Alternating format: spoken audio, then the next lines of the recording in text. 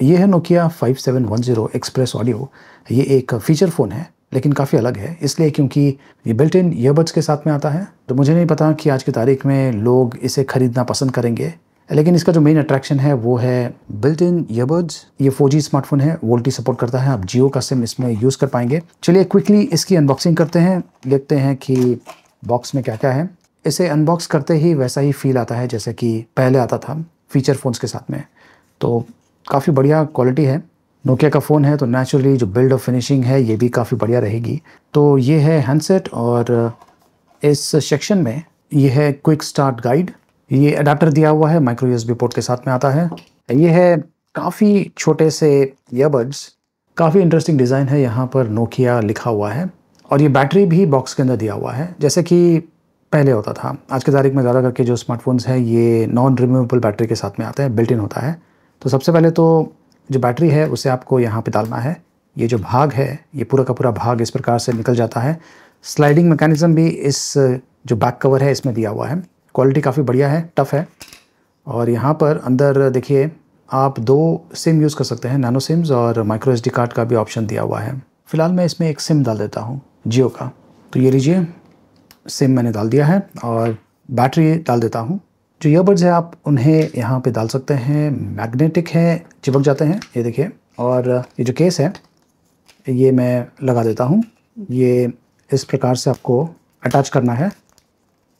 अभी अटैच हो गया है और ये स्लाइड करके इस प्रकार से जो ईयरबड्स है उन्हें आप हाइड कर सकते हैं। तो काफ़ी इंटरेस्टिंग डिज़ाइन है और लुक्स भी काफ़ी इम्प्रेसिव है। इसे मैं ऑन करता हूँ। काफ़ी समय के बाद मैं इस प्रकार का फ़ोन यूज़ कर रहा हूँ, नोकिया फ़ोन, और यहाँ पर भी बटन्स दिया हुआ है, ये देखिए। तो एंटरटेनमेंट के हिसाब से भी काफ़ी अच्छा है, लेकिन देखते हैं कि ये जो फ़ोन है ये क्या क्या कर सकता है।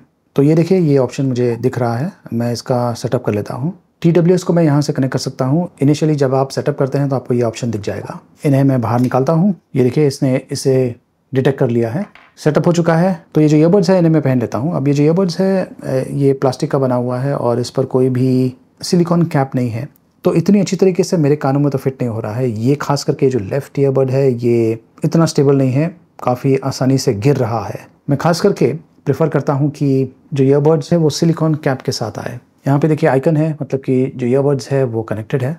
इसका जो ऑडियो है ये मैं बाद में चेक करने वाला हूँ। फिलहाल ये देखिए यहाँ पर फेसबुक का ऑप्शन दिया हुआ है और ये गेम है स्नेक गेम।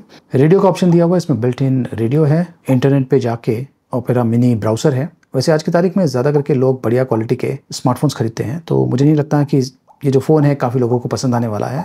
ऑफ कोर्स ये जो ईयरबड्स है जो कि इसके साथ में बिल्ट इन है, एक यूनिक चीज़ है। अगर ऐसा कोई नॉर्मल स्मार्टफोन में होता तो शायद लोग काफ़ी लोग उसे खरीदते हैं। तो इस पर ब्राउजिंग करना बहुत ही मुश्किल है एक्चुअली।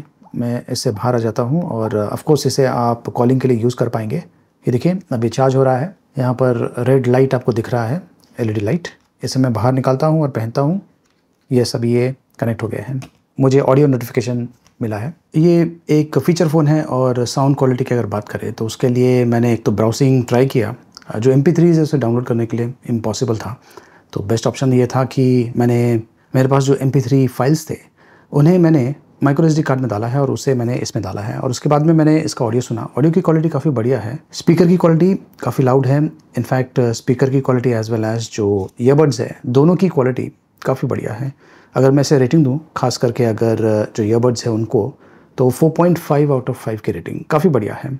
तो ये जो फ़ोन है आप म्यूज़िक के लिए यूज़ कर सकते हैं, लेकिन जैसा कि मैंने कहा आपको माइक्रो SD कार्ड में जो गाने हैं वो डालना पड़ेगा। ऑन द मूव आप कभी भी ऑडियो सुन पाएंगे, प्लस इसमें आपको फ़ोन फंक्शनैलिटी भी मिल जाता है। अब ये जो फ़ोन है ये किसके लिए है? उन लोगों के लिए जो कि ज़्यादा कंटेंट देखते नहीं हैं, मतलब कि फ़ोन को एज अ फ़ोन की तरह यूज़ करते हैं, SMSs, फ़ोन कॉल्स और गाना सुनते हैं, उनके लिए ये काफ़ी बढ़िया ऑप्शन है।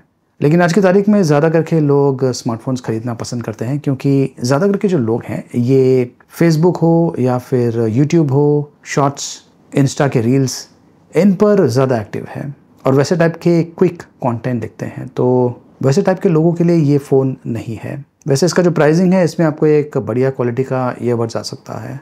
स्पेक्स की बात करें तो 2.4 इंचेस का डिस्प्ले है, डेडिकेटेड म्यूजिक बटन्स दिया हुआ है जो कि काफ़ी बढ़िया है। डिस्प्ले की क्वालिटी ओके टाइप की है। रियर कैमरा दिया हुआ है विद फ्लैश। ये 1 ईयर रिप्लेसमेंट गारंटी के साथ में आता है। कैमरा की जो क्वालिटी है नो गुड। और इसे एज अ वायरलेस FM या फिर MP3 प्लेयर की तरह भी यूज़ कर सकते हैं। बैटरी लाइफ भी आपको काफ़ी इस पर बढ़िया मिल जाएगा। वज़न भी काफ़ी हल्का है। अगर आप ये प्रोडक्ट खरीदना चाहते हैं, इसका प्राइसिंग है 4999 रुपीज़। लिंक मैंने वीडियो के डिस्क्रिप्शन में दिया हुआ है।